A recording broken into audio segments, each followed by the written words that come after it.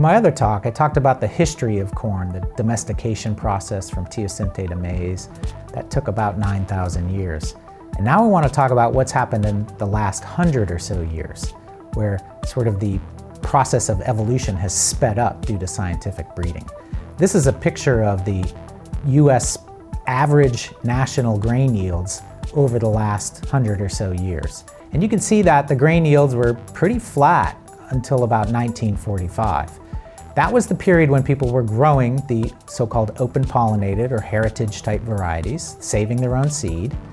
And with the development of F1 hybrids that I talked about in the other talk, the farmers started buying their seed, their F1 seed, from the commercial seed companies because they had the advantage of higher yield. Now, genetics is not the only reason the yields have gone up between 1945 and today. Part of the increase is also due to application of more nitrogen fertilizer, more pesticides, mechanization, improved agronomic methods. But about half of this increase, at least half of this increase, has been due to genetics. And a lot of that is due to the development of hybrid maize. So you can see in 1940, I've got that arrow that shows that about 50% of the corn acreage was planted to F1 hybrid varieties. And by 1960, it's 99%. So the yields have kept going up because companies have developed a lot of research or resources into developing new, improved hybrids, and the farmers buy them year after year. And what the farmers are no longer doing is saving their seed. So what has happened to those old heritage varieties? What has happened to that genetic diversity? Much of the genetic diversity has been lost in terms of what farmers are actually planting. So all these new hybrids that cover something like 80 million acres of corn in the US every year are actually all very closely related to each other. Sort of like one breed of dog out of the many hundreds of breeds that are available. So what has happened to the old varieties? Well, as hybrids came along and were replacing the open-pollinated varieties, some scientists recognized this was happening and realized the implications for genetic diversity in the species, and they began systematically collecting the open-pollinated varieties, not just in the US, but all through the Americas. So from Chile all the way to Canada, essentially seed-saving expedition teams went to farms, collected all these different varieties, classified them according to the type of corns they were, and these have been stored in seed banks. This is a picture of a seed bank at the International Center for Maize and Wheat Improvement, and this is in Mexico City, near Mexico City. And they have, I think, 20,000 or so unique populations of corn, most of them the old varieties. The USDA in the USA also maintains a seed bank that similarly has many thousands of collections of the old open-pollinated varieties. So they're available for use by scientists and breeders. One concern has been that we rely on these seed banks, and in some of the seed banks in some countries essentially have lost their collections because they were not well maintained. The power supply was not adequate. You have to keep these things cold and at low humidity. And seeds are living organisms and they will eventually die. So you have to keep them under well-maintained, low humidity, cold conditions. That prompted the development of the Svalbard Global Seed Vault, which is also called the Doomsday Backup for all these seed bank collections. This is in the Arctic Circle in Norway, and this holds seed samples from essentially all the public collections of all the crops and is considered as the backup. So if collections are lost at these working seed banks, we will have collections for the future maintained here in Svalbard.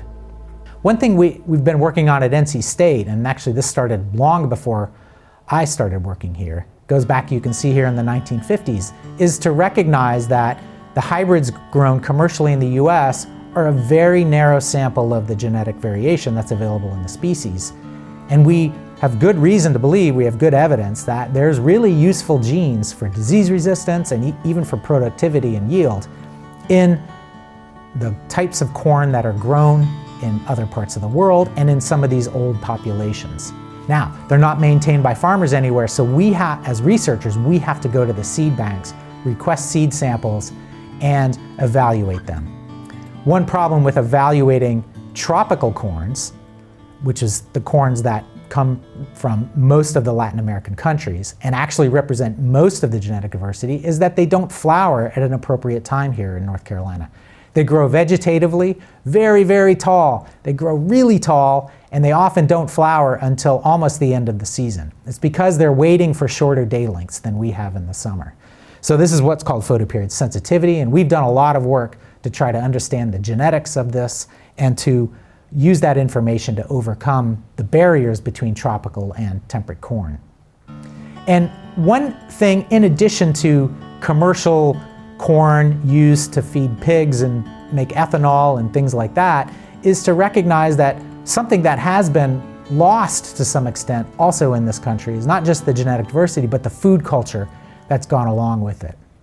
If you go to Mexico today, that's one thing Mexico has maintained, is not only their genetic diversity of corn, but also the food culture of corn. Food's the staple crop in Mexico and used in thousands of different ways for different kinds of food. So here's just a picture of some examples. You know tortillas, but do you know about pozole?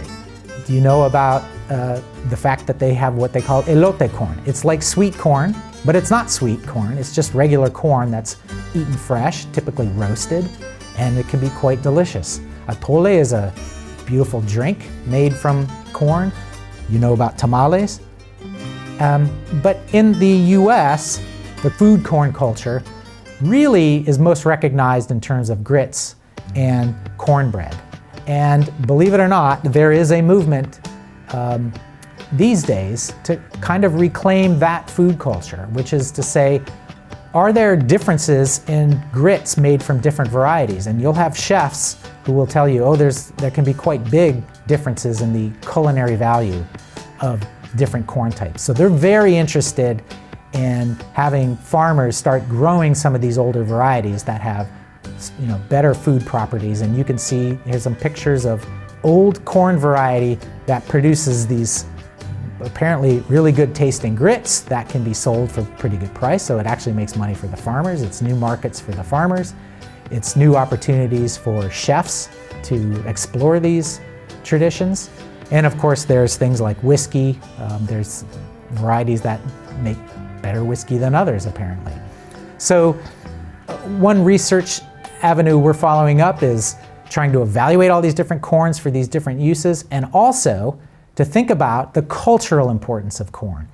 So the indigenous tribal groups of North Carolina and South Carolina, they basically had lost their corn culture for many reasons, but much of the culture was really demolished by colonization. And now there's an effort to reclaim important aspects of the culture, and one of those aspects is the heritage varieties that these peoples developed.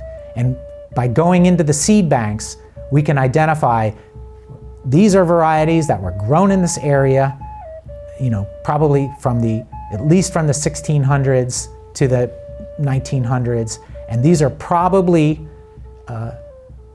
descendants of the ancestral corns of these tribal groups. And so we're working with some of these tribal groups to have them rematriate or reclaim some of these varieties for their important cultural uses.